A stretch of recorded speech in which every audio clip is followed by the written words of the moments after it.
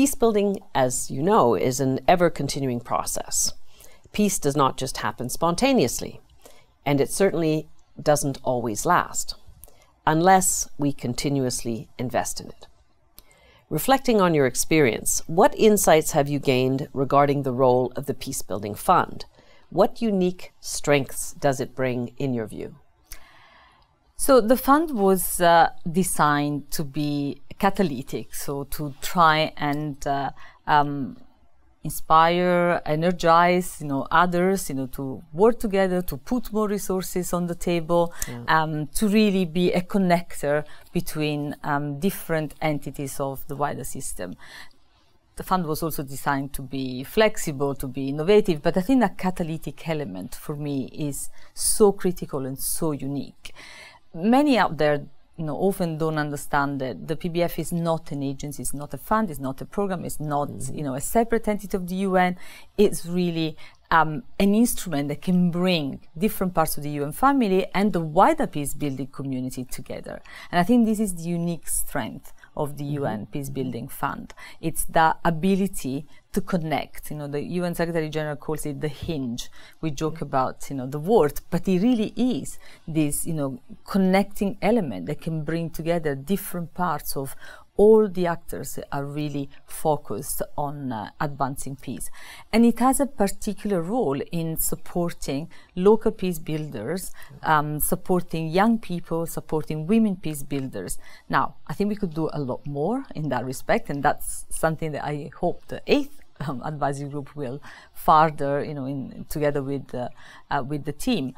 But it does provide resources in countries that are used, to support local civil society organizations focused on peace building, brings together the UN family together with, national structures, and of course, has the primacy of the national ownership at the center of what it does. All of those things are really, really important because it means that it is valued in country, and I've seen that firsthand in Mauritania. When we visited we were together. Yes. Yes, absolutely. Last year, how important it is in so many parts where the resources are not available, to support small but critical, transformational interventions.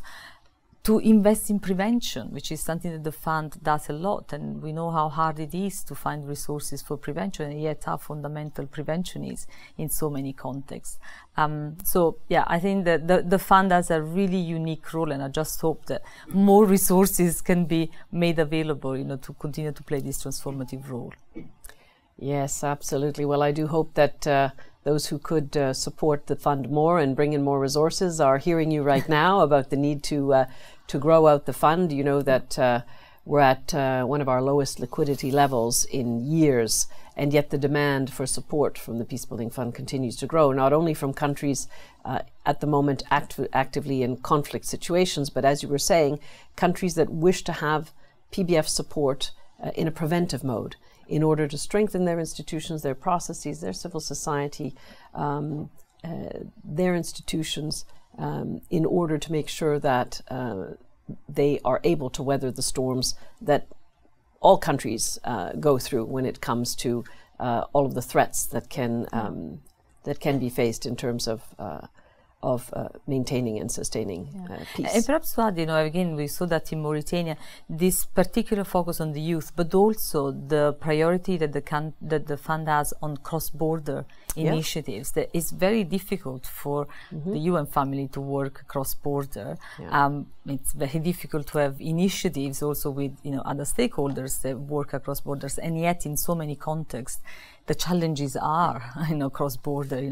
They don't stop within the national borders, and so having resources that can bring together sort of players within a specific region, the Sahel being one of them, but obviously many others, is so important. Yeah.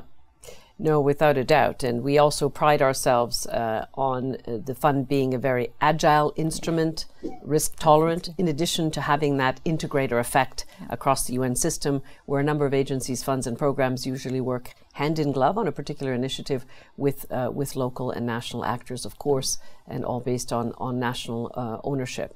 So we are quite proud of the fund indeed.